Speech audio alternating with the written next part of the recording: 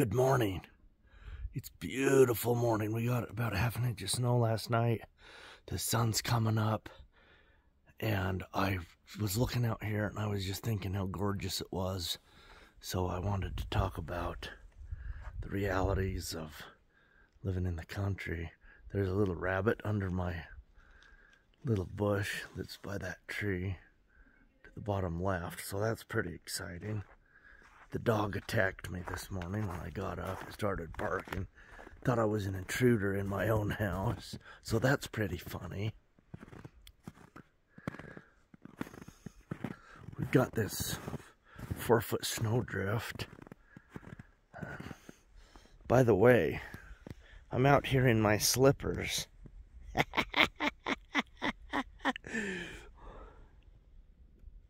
I must be crazy. But I had to get some of this on film. The real purpose of this video is to look at the cover crop field. Wanted to do an update this winter on the cover crop field. Once November hit, not much was happening.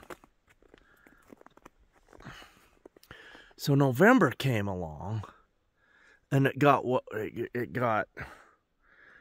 snowed on, and it's been covered in snow the whole time. So that fence, this fence post is probably 4.5, 5 feet tall.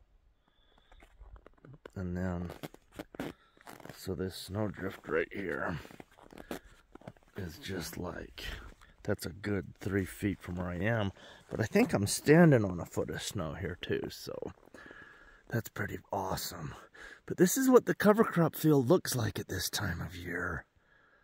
So, that's pretty awesome, you know. It's just really tall snow everywhere. And so that's pretty awesome. We've got the